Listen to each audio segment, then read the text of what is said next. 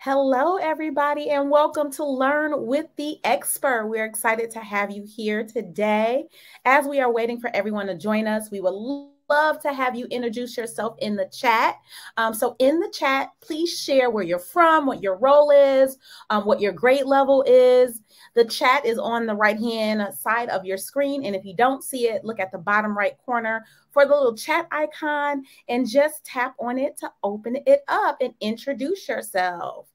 Today, we're excited to meet an expert in the field of education, Dee Lanier, who will share how to design educational experiences involving arts, problem solving, and gaming to make learning engaging, equitable, and accessible for all of our students. Hello, Christopher. Welcome.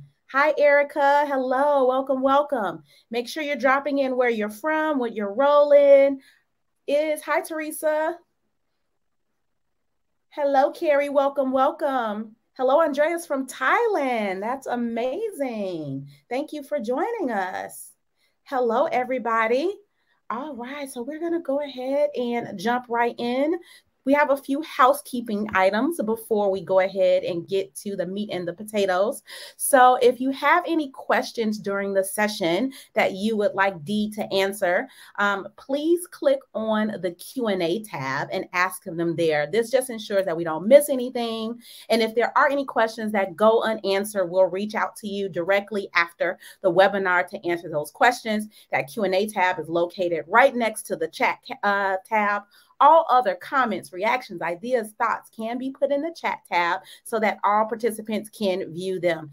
Make sure if you are just joining us that the chat and Q&A tabs are open.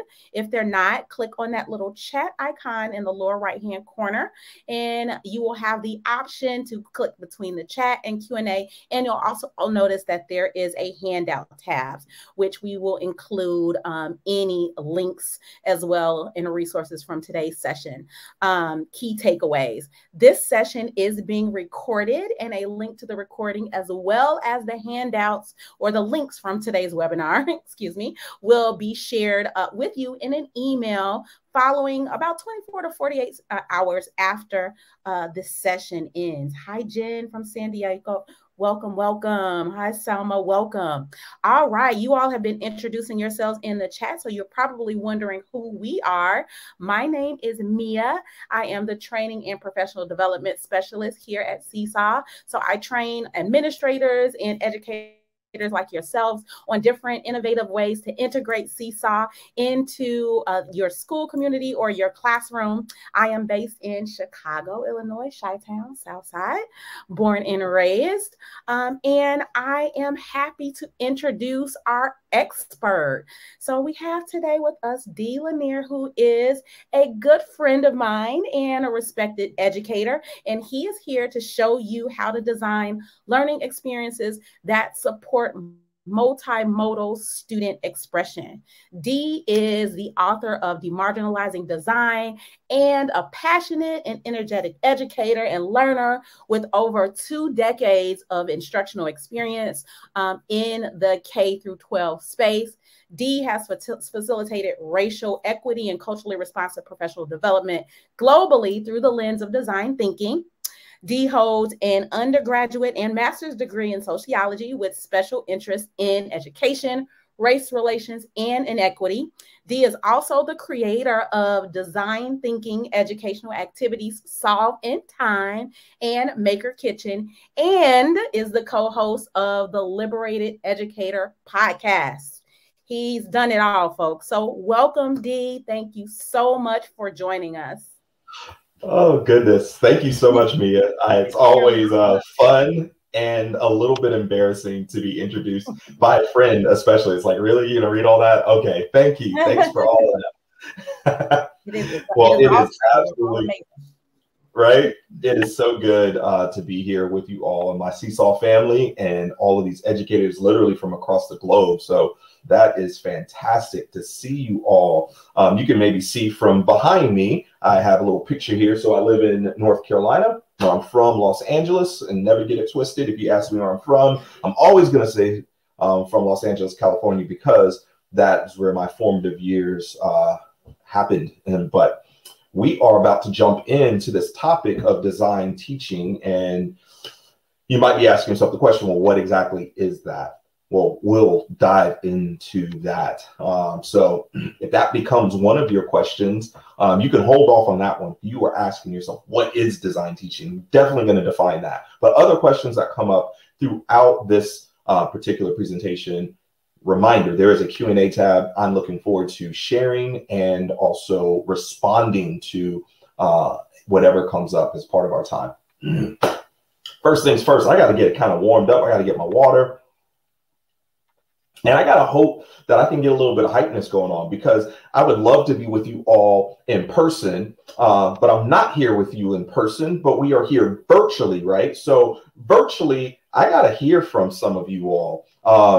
I believe that we have here in this building, in this virtual building, in these buildings, in these spaces, we have designers, and I want to welcome you. If you are in any role capacity in education, if you are a classroom teacher, if you are an administrator, if you are a counselor, if you are a custodian, whatever your role, your position, if you are a coach, you are a designer of experiences for others. And in that then also qualifies you as an artist, because you are a designer, you are an artist, and I am very privileged to be with you right now.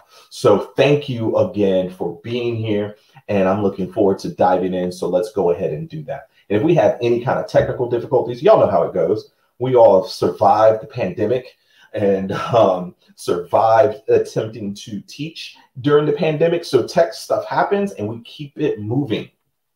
I'm still seeing people coming in. I'm so excited to see you all coming in here. So this concept of design teaching is a mashup, if you didn't notice, because I just saw, I got to give a shout out to Samuel Berry, who just said, founder and executive director of the Design Ed Thinking School. So if you are familiar with this concept of design thinking, and don't worry, we won't dive too deep in it. Just know that it is thinking like a designer. But if you are in some way, shape, or form familiar with the concept of design thinking, well, this is a mashup of that perspective along with what we are all very familiar with, and that is teaching. So design teaching is what we want to be about. And maybe, so just maybe, again, this is not to bore anyone, or this is not gonna, there's not gonna be a test at the end of this, but if you are familiar with a form of design thinking, notice I'm saying a and not the, if you're familiar with a model of design thinking, this might be one that you have become familiar with. It was the ideal model established in 1978, and it looks like this. So you see everything from discovery to evolution. The thing to notice is that it is a 5-step process. I just want you to hold on to that reality. 5-step process of going from a starting place to an ending place. There is the D School model that was established in 2005. Here's something else to notice as I give you these dates. These are fairly recent. So the D School established this concept and this model in 2005. And this is the one that's probably most familiar to many educators, because it was established within an educational setting at Stanford School, so Stanford University. So it looks like this, and it means empathize, go into test, and again, we see a 5-step process. Familiar, right? Starting to look familiar. And then there's another process, and I'm not going to give you all of the processes that exist and all of the different models that exist, because we would be here all day. And I'm not even going in depth in these. I am just trying to help you understand that there are multiple models and they have things in common, and they are a systematic step-by-step process from a starting place to an ending place. And it really starts with problem solving, or its whole perspective is around problem solving. And here is another one, the liberatory design model, which was developed in 2016. A few folks that were familiar with the D School model said, you know what, this needs to center on equity, because it does not in its current iteration. And so there needs to be a stop and a pausing at every step of the process to both notice and reflect what are your biases in these processes. And so absolutely love it. That's liberatory design. And I happen to have also created or co-designed, if you will, with teachers and with students and my own children, another model called Solve in Time, which is a gamified design thinking process. Okay, breathe. Because I just gave you a bunch of stuff that you might say, what's the relevance and why should I care? And I just want to highlight again, there are multiple models of design thinking. So if you've ever heard the design thinking model is, I would say, take a look. You can pull out your phones. You can do some Google searching. And you can see 10 others. Easy. There are multiple models, but they have some things in common. And they are step-by-step processes to go from a starting place to an ending place that has a result that is supposed to help others, right? And so you see my 5-step process plus an SOS card, which I'll share a little bit more later. But I just want to say I really love the liberatory design process, and it really formed something in me, and that was to consider the place of equity in all of these conversations, because depending on what model you use or choose to use or have been familiarized with, there's this like internal argument or debate, I should say, within design thinking schools of thought, and that is, should you start with empathy, and then, well, what is empathy, and then who are those people, and then how do we do that? And I would argue that we must start with equity, because if you start with empathy, you might miss equity. But if you start with equity, you will get empathy every time. All right. This is just a concept that's in my book, Demarginalizing Design. And this is a concept that is still a work in process, and it is a mindset. And that's what design thinking is first and foremost. And it is a iterative design making process, a deliberate decision to start and end with equity, which ensures empathy. Okay, I feel like I'm taking everybody to school real quick, but I love this language by Chan Ye. He just makes it really, really simple. If I was presenting to a group of middle schoolers, this is the language that they would be most comfortable with, because design is systematized problem solving. Break that down. It says, hey, this thing right here, it sucks, and I have a couple of ideas of how to make it better. So if you're like, okay, all of those different models, I feel like I got to do some homework, and you didn't get into any of that, just know that design thinking is looking at something, seeing that it's problematic, and then wanting to do something about it in order to make it different. All right. So that is what design thinking is. And then if we add the concepts of the mindset of what design thinking is to teaching, I think we can do some magical things in the classroom. I really, really, really do. All right. Let you know a little bit about my family before we continue on. This is a picture of my 4 children. So yes, I have 4 kids, and because I am presenting here from home, and just like within the pandemic, we are always used to ambient noise. You might hear them in the background because they will make a special appearance, because in the East Coast, it is past dinner time already. So, you know, things are happening here. But here's a picture of the 4 kids.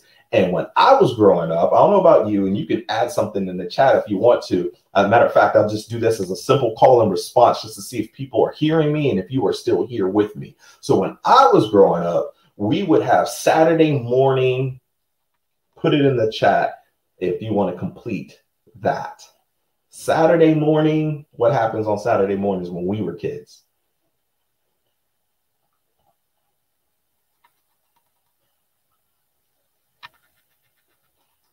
Cartoons, here they go. Right? Somebody said blueberry pancakes. I like it. Yes, yes, yes. So it's and chore time. Yep. And maybe cartoons after the chores. Sports. Yep. Here we go. Here we go. Well, it's so crazy, right? Because we now live in an era where Saturday morning cartoons is like, okay. But starting with my kids when they were young, we'd give Saturday morning as device day. Like, we let them binge out. They can look at any and every screen that exists. And that is like their Saturday morning cartoons after of course, some cleaning up and things like that. But Saturday is the day we let everyone just kind of binge and hang out. And so this is that picture of my 4 kids, all with their own individual device, which is crazy in and of itself, if you consider that. But speaking of some things that are crazy in and of itself, this is my oldest daughter. Her name is Karis. This is her with a VR headset on. This is Google Cardboard. Y'all familiar with that? And not only is she like in VR, but she is also navigating a museum in Italy. So she's going, you know, across the globe and in a very exclusive environment. But then we also try to open it up so that her siblings could see what she was seeing. And that's why you see the casting of what is in her on her phone in this VR headset on the television, right? And trying to open up that opportunity for them. And what's wild is the fact that this picture is so old. I'm going to show you how old this picture is. This is how old that picture is. Because this is Karis today. Karis is about to turn 16. Karis just bought her own car. And I bring all that up to say it's amazing because some of the things that I just showed you with the VR headset and the mirror casting to the television, those are all examples of technology we're still trying to figure out its place in education today.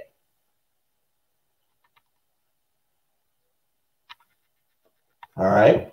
So speaking about technology, I am curious, or I just want to share a few things just to let you know, this was my first robot. This was my first drone. This was my introduction to technology and robotics. And you think about some of the things that our kids are engaged in and what they have the opportunity to really explore. This is crazy because technology has changed the game so much, right? This was my first video game system. It's called the ColecoVision. And my favorite video game on ColecoVision was Donkey Kong, by the way. This was my first computer. I don't know what your first computer was, but this was my first computer, Commodore 64. So I don't know if you were Team Amber or Team Green, but with the Commodore 64, you could plug it up to your television, and this was my computer. Texas Instruments. I'm seeing the people putting the shout outs to their devices and technology. Oh, yeah, I see you, Carrie. All right, quiz. Who happens to know, not what this is called, because I think we all know that this is called a floppy disk, but how much storage is on this floppy disk?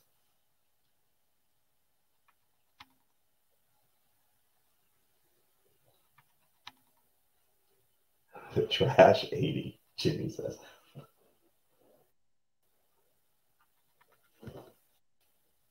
Use the, wow, 15 gig would be a lot.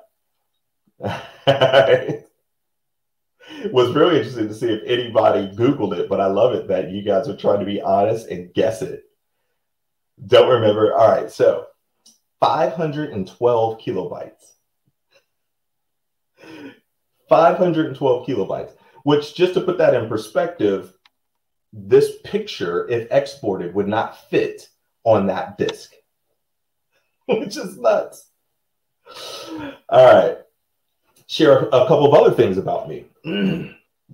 So all of my things in my house are automated. I'm not going to even say the, hey, that word that starts with a G, because it'll hear me and it'll start responding to stuff. These lights are smart lights. This is actually like my whole house is smart enabled.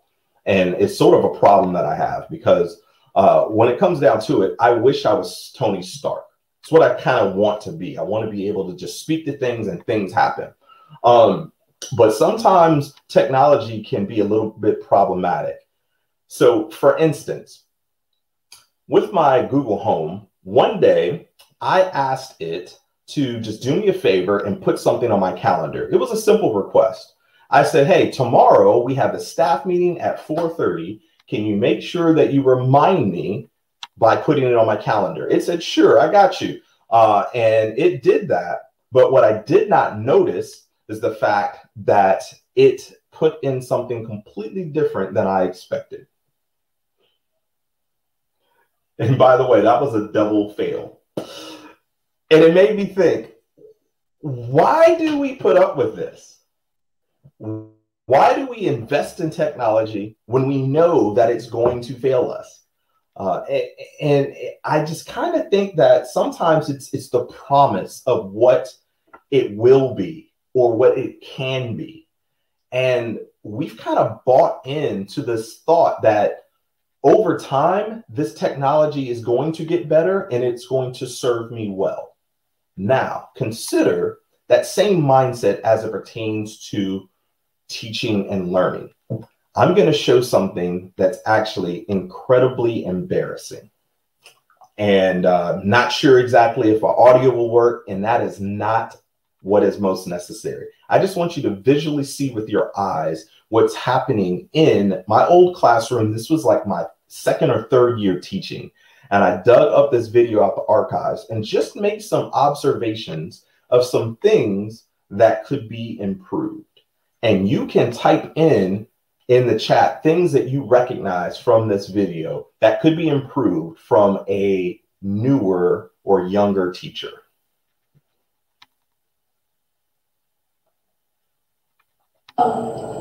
What's the next word? Stop being difficult. What word did you have down? What word is that? A facsimile. Anybody know what a facsimile machine is? Anybody heard of a fax machine? That's all facsimile is. Fax is short for facsimile. Okay? So when you read that word, everybody knows what it is, right? A fax machine. So the world has been made smaller through technology, through such things as computers and she's dead asleep, by the way. fax machines and telephones. Oh, okay. Give it to me. I'm go ahead and tell Mr. Lanier some things that need to be improved in his classroom, and you can put it in the chat. And it's helpful for us to recognize the problems before we try and solve any of them.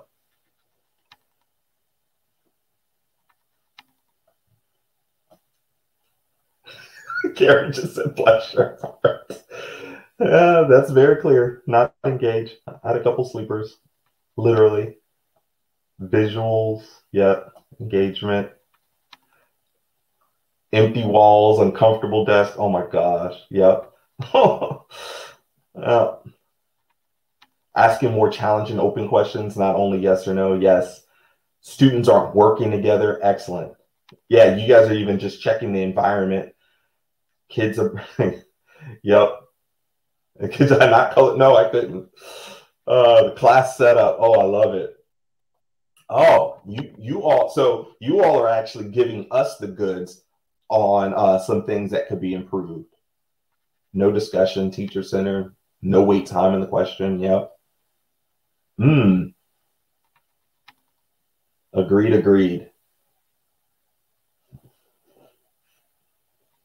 Well, thank you. Thank you for all of those things. I wish I had you as my coaches because I had no coach. I was a lateral entry teacher attempting to do something that I didn't know how to do well. And you want to know what it kind of came down to? I actually just replicated the same exact experience I had as a student. And so I thought I was doing the right thing. As a matter of fact, my principal would oftentimes stand at my door and say, Mr. Lanier, you're doing what you're supposed to do. It's just these kids. And I ain't paint the picture, let you know that these kids that became some of my heart, but these kids were kids that were discarded, kids that were told that they won't do much or be much. This was an alternative high school. And for many of my students, this was their last stop. And some of my students, this was their court order or else environment. Yeah, you know it's a facsimile. Yeah, and then the worst part about the facsimile is like, who cares? It wasn't relevant to them. Okay, question. This is a real question. The question is when you see this next video, do you recognize any growth in me as a teacher? And literally just a year or two later, matter of fact, I think I looked at the timestamp. This was about 2 years later. I started making changes in my classroom, just attempting to do something different. So I'm going to play this video real quick for you and see if you see any observations of growth in me. Not perfection, but growth in my teaching. Y'all focus. This isn't even mine.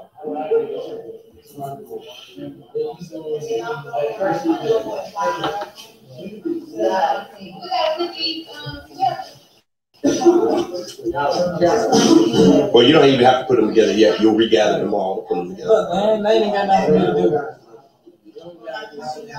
You don't have any more questions for him? Everybody's done? What about that one? Is she done? Miss Adams, are you done? Are you done with your questions? Hey, here's my suggestion. Ask Miss Adams which questions she has left, and you can take one or two of hers. Because you compile them all. How's it coming, y'all? Hello. Y'all working hard? Yeah, you guys will provide it tomorrow. Hey, FYI, we got about 4 more minutes. Good job, you guys. Working hard. Keep working together.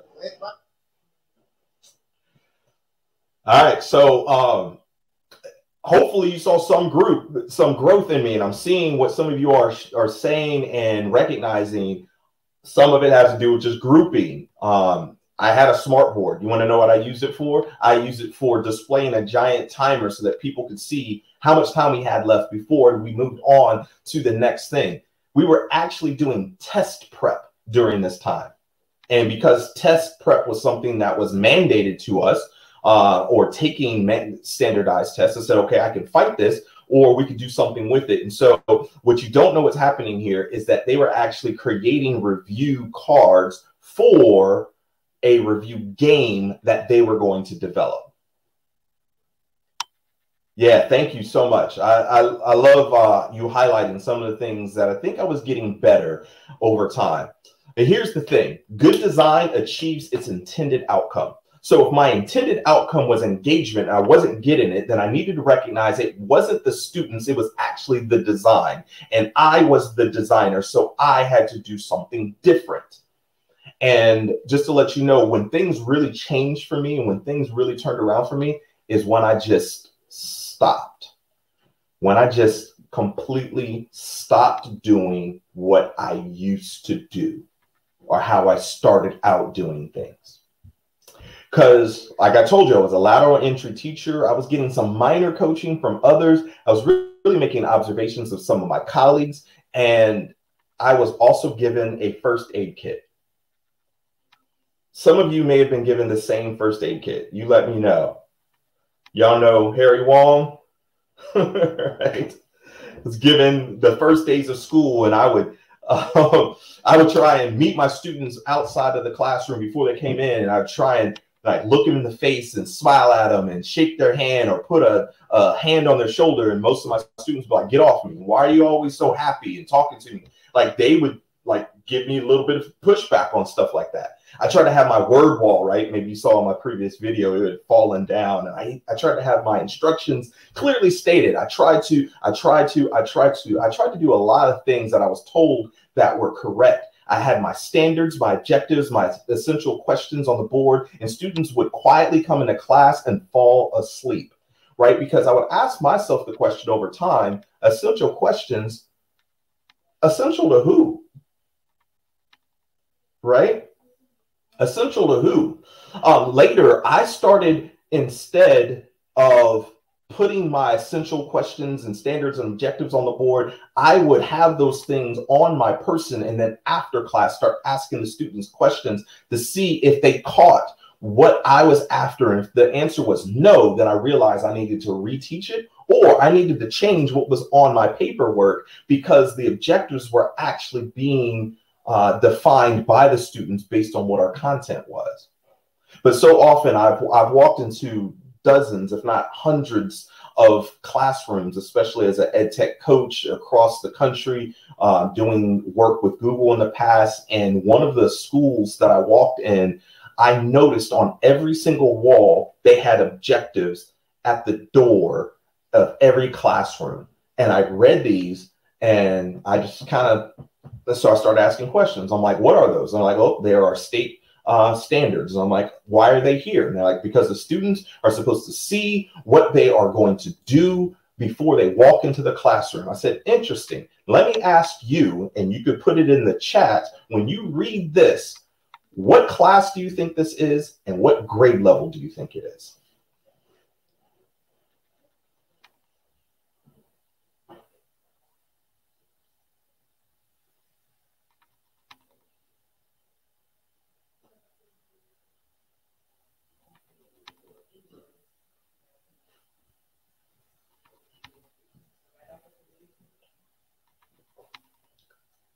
That is correct. It is an art class. High school art.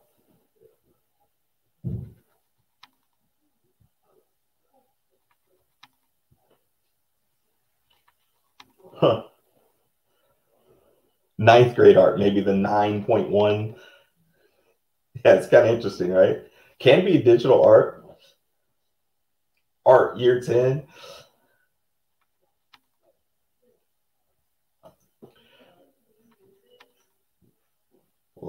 Let me show you. This is that class. Fourth graders. It was fourth graders. It was a fourth grade art class. And when I took those objectives and I ran it through a readability report in order to see what grade level were those objectives written on, you see that it is college grad level. So it's wild because something that was supposed to help the students know what they're doing that day, they can't even read it, let alone get excited about it. And the craziest thing is, this is what they were doing that day. They were doing spin art. It just made me think, what are we doing here? It was spin art. All right, so it just makes me start to think, okay, well, why must we do something different? Why must we do something different? And here is a big why. Here's the research in a nutshell.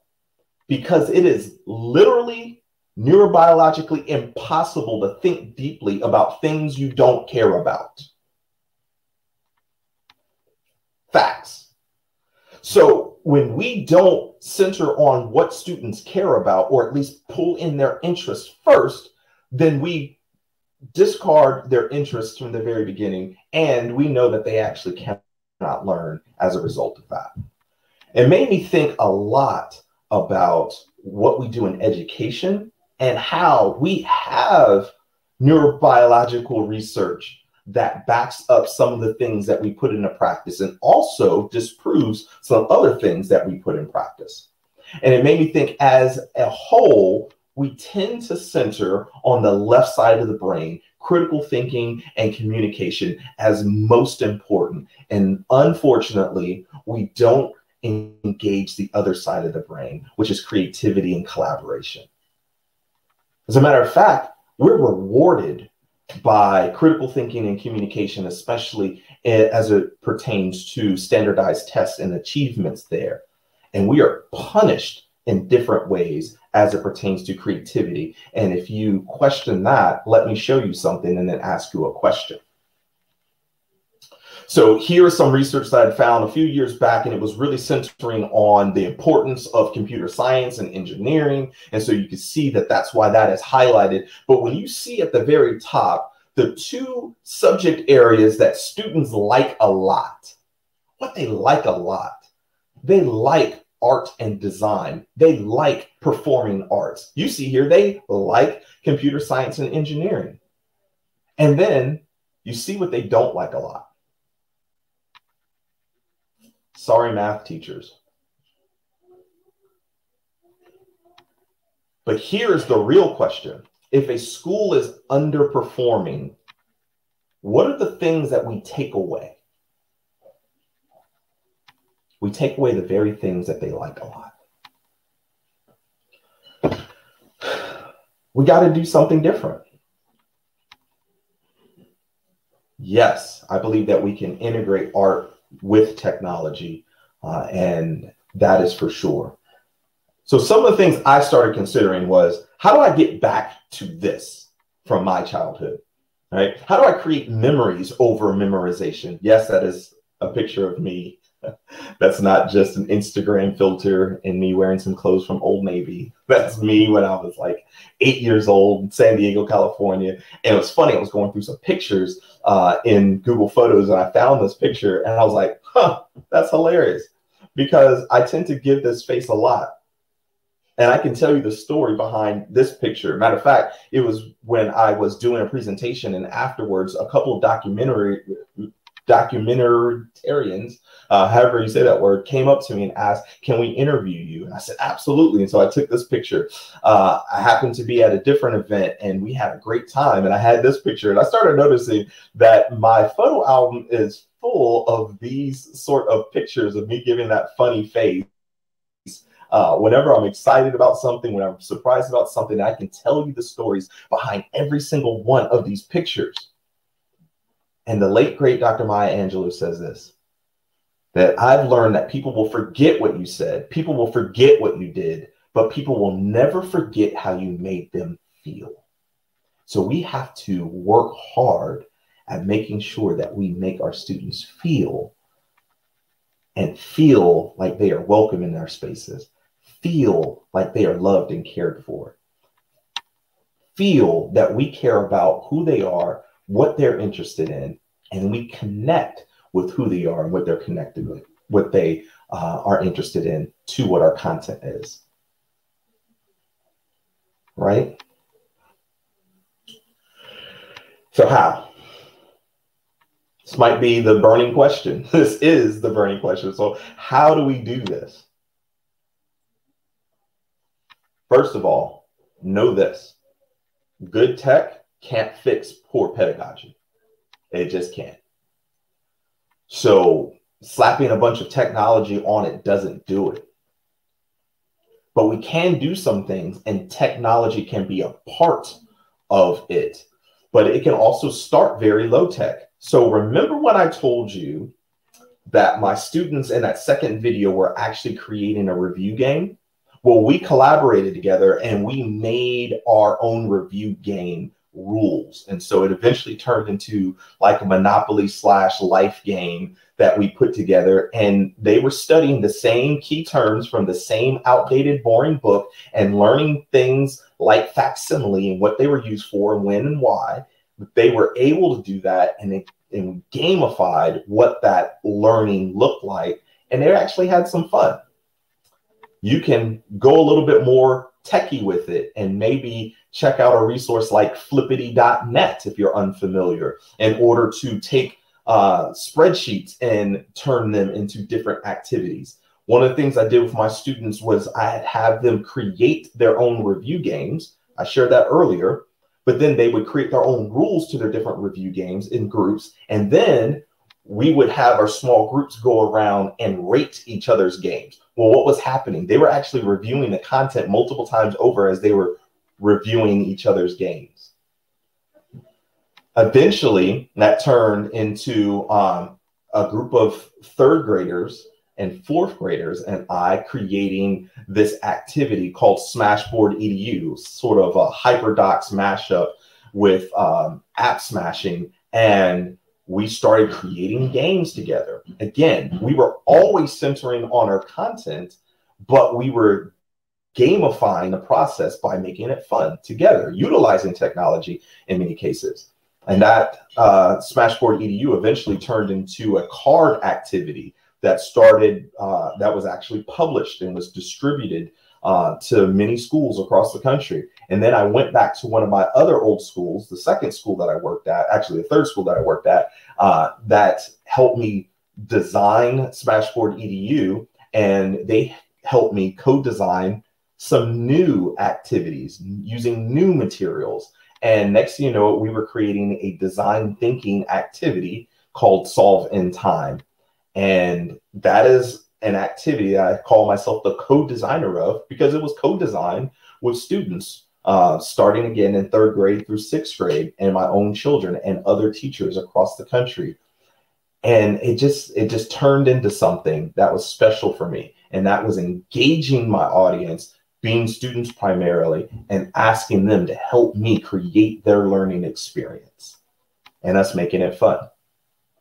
So some of you were calling out the early Mr. Dee Lanier because of my classroom setup, and I could not agree with you more. As a matter of fact, I oftentimes say that I can tell more about your pedagogy than anything just based on what your classroom setup is. And so here's me walking into a classroom and seeing this classroom setup and saying, I bet you I know what this class feels like, because I can see it in the setup itself.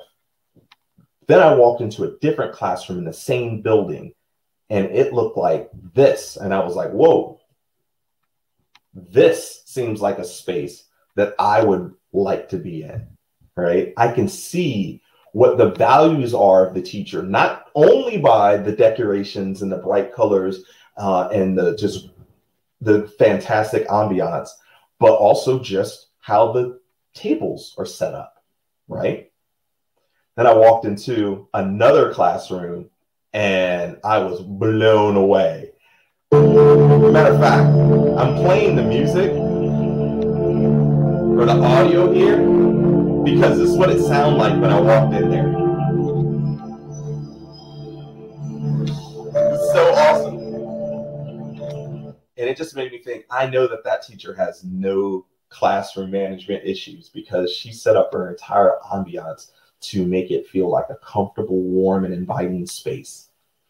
And in my last classroom experience, when my students came in the first day of class, this is what our room looked like. And most of my other teachers looked at me like, what are you doing? Like, why aren't you decorating your room? And I said, because this is not my space. And the people who will be in the space for learning haven't come yet, and they haven't designed the space for their learning yet. And so we decided to co-design that space. And I just promised to not touch it until the residents of it were there in order to inform what it should look like, feel like, what decoration should be there, what things should happen in that space.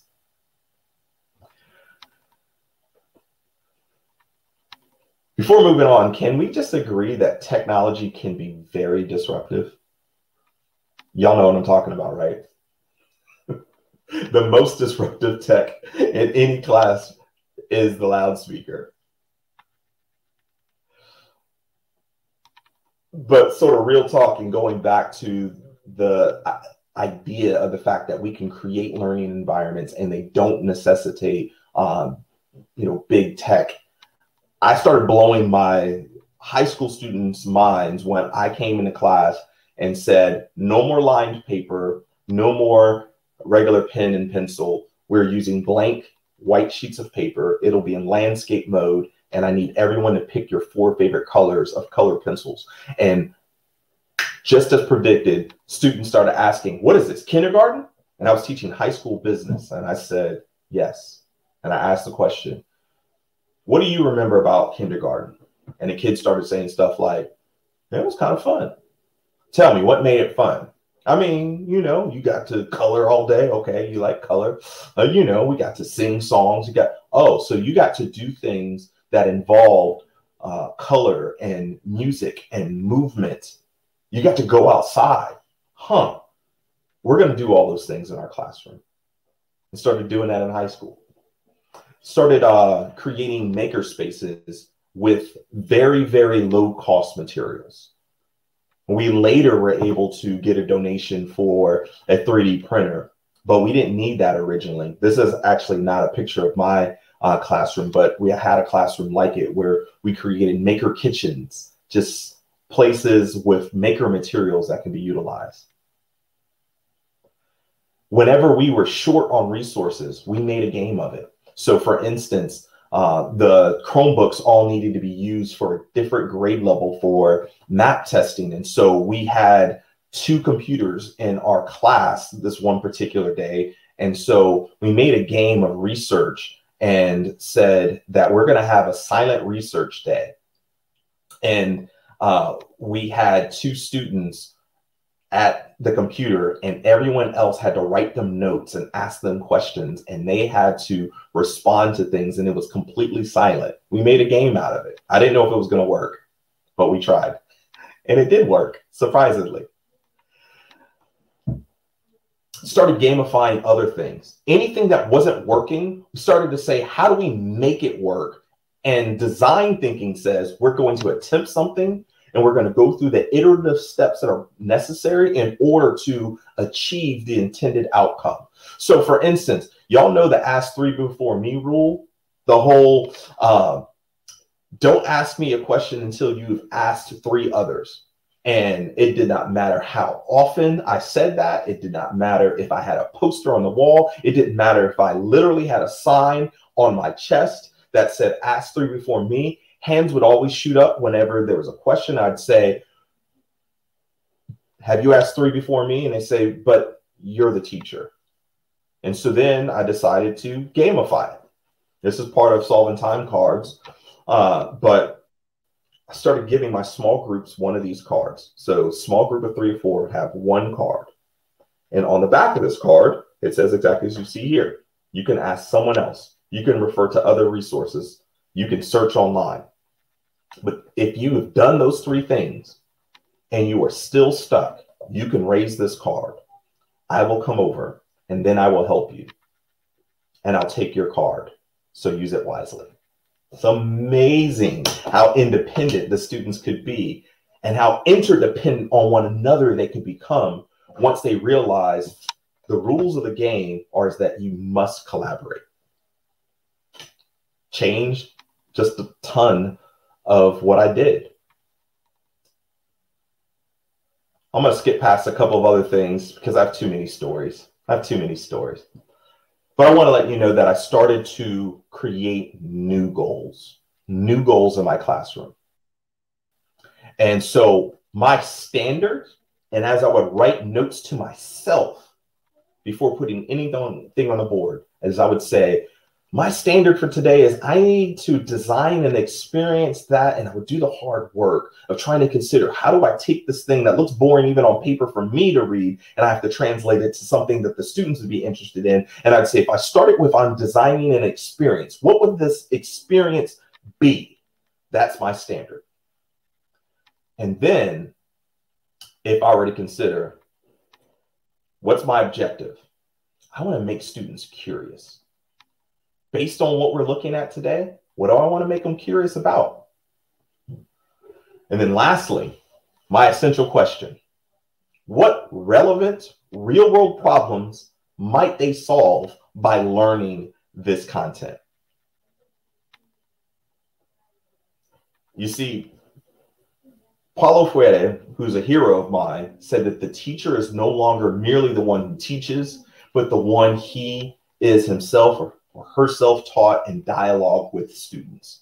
And so when I would set my goals, if they failed, then that became a learning opportunity for me with my students to figure out how do we make this a better experience for you? And then also, how do we iterate what has happened in this classroom space so that the next people that experience it have a better experience than you did? See what I'm saying?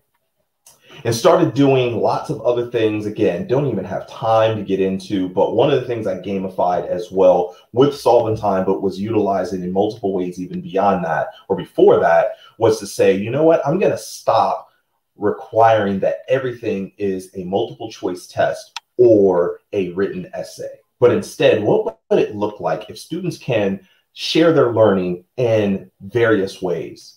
such as a poster or a sketch, or maybe a song or a speech, or maybe a skit or a play, or maybe even a story or a poem? How do we bring in their creativity? And how can I be blown away as an educator based on what they do? And just in case you were curious, I got a lot of those ideas from Seesaw, because it's what we do. When I say what we do, it's a great artists steal. So, wrapping things up, letting you know, I just became curious. And when you're curious and you start to consider the fact that I already know based on the research that students enjoy and love art. And so I cannot take that away from them, but instead I must integrate it. And so what might it look like to bring art into math? It's so unfortunate that in many schools across the country, we've taken it away.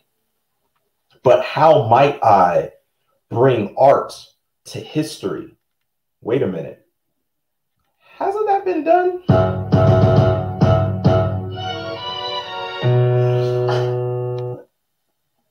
What might it look like to bring art to science? So this is super cool. Check this out. The DNA structure of life. The RNA is the other side. Meiosis is the key to making life. Mitosis copy cells about to die. If my genes go left and right, all my cells are dead. If my genes go left and right, all my cells are dead. If my genes go left and right, all my cells are dead. If my genes go left and right, apply the DNA.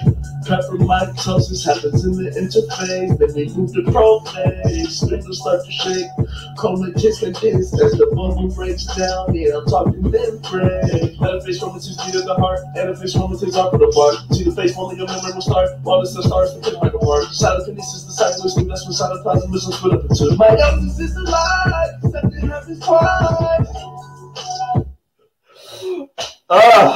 It's amazing. Sometimes when you just bring out, when you just give the opportunity for students to use their artistic talent and say, whatever you would like to do, I want you to do it with this, and see what they create. They will blow you away.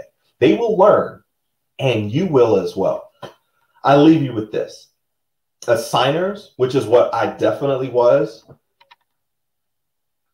they create the conditions for critique. But designers create the conditions for creativity.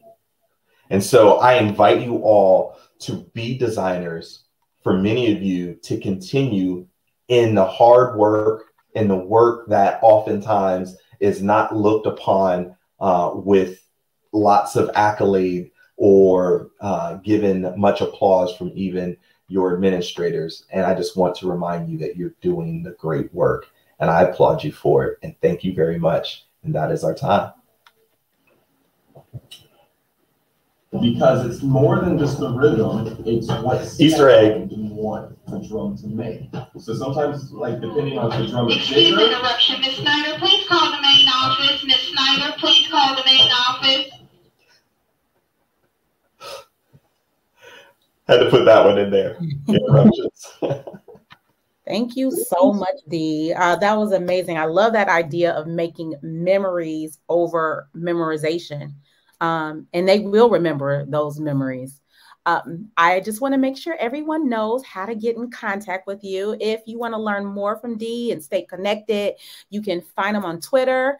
And there is his Twitter handle at Dee Lanier. Also, to access free amazing resources that he has and to support you in designing these experiences and innovative educational learning experiences, make sure you visit his website, which is solveintime.com. We will be dropping a link to that site in the chat, and it is also linked in the handouts tab as well. And we will also include it in the follow-up email with the recording that you will receive in about 24 to 48 hours after the session is complete. I want to thank you again, Dee, for joining us. And we would love to take some time to answer some questions that our participants have. All right. So our first question is how to teach design in elementary school. So Anila would like to explore and implement ways to do that in elementary or in those earlier grades. Excellent. I'm very grateful for this question. So this is going to sound like a shameless plug because it is with Solving Time. And I told you that it was designed originally with third and fourth graders. And I would say that when I first started trying to introduce design thinking, the concepts into class and with those younger learners, I found myself explaining more about the process and defining terms than doing what the process was supposed to be intended for, which is problem solving and coming up with solutions, right? And so I found myself like trying to help them understand words and concepts like ideation instead of just giving them the opportunity to come up with ideas, right? And so I started changing my language and some of that process, like I said, was gamified. So if you would like to introduce design or design thinking, if that is most relevant to that question, Solving Time is a resource that was developed for you in that regard. And design broadly is so multifaceted, and there's so many different forms of design. I don't know if I'm giving that question enough justice there, but if you're thinking about design thinking, it's also on written, all the words in the Solving Time card set that you can either purchase or download for free on the website, or on a second grade reading level. Great, thank you. All right, here's our next question from Kyle, especially related to you as a lateral entry teacher. We have a large number of untrained, inexperienced teachers at our school. What are the best ways to introduce, implement, and support design thinking with veteran and rookie teachers? Yep. All right. Shameless plug again. Opportunity. You know, we all have our biases, so we kind of speak them out loud. But I could give shout outs to other things like mock-up cards if you're familiar with them. But having mixed groups, having small groups that is a mixture of those veteran teachers and some of those lesser experienced teachers, and having them work and collaborate together. The great thing is that both of those, if I'm speaking about them sort of on different ends of the spectrum, have a lot to bring to the table, right? You have the veteran teachers that understand the environment, also understand classroom management, also understand the content, right? They bring a lot of wisdom and knowledge to the table, but they also could be sort of just tired and kind of shrug their shoulders to what is same old, and some of the newer teachers can come in and have just like really off the wall ideas. And so them coming together and collaborating together can oftentimes just make some magical things happen. And so I think grouping them in mixed groups and then doing an activity together that is requesting of them to come up with solutions as a team and showcasing and sharing them. So design thinking, or a design thinking process that can be utilized for that is the Solving Time. There are other activities that exist that are design thinking activities, but I would get them collaborating, working together, and sharing out as a team, and really seeing how rapport is built as well through that. Great, thank you. So this will be our last question. Any questions that we don't get to, we'll make sure that we follow up with you one-on-one via email. This is from Derek. How do you create a plan with design thinking? Is it different than a lesson plan that teachers would typically use? So, you know, I'm seeing how do I create a plan with design teaching. So first of all, that mashup of concepts of design thinking and teaching. I think I told you, like it becomes the harder question because there's nothing that is standardized that is expected of me from the top down that's going to emphasize creativity and cultural responsiveness and interest-based learning. It's not going to do that.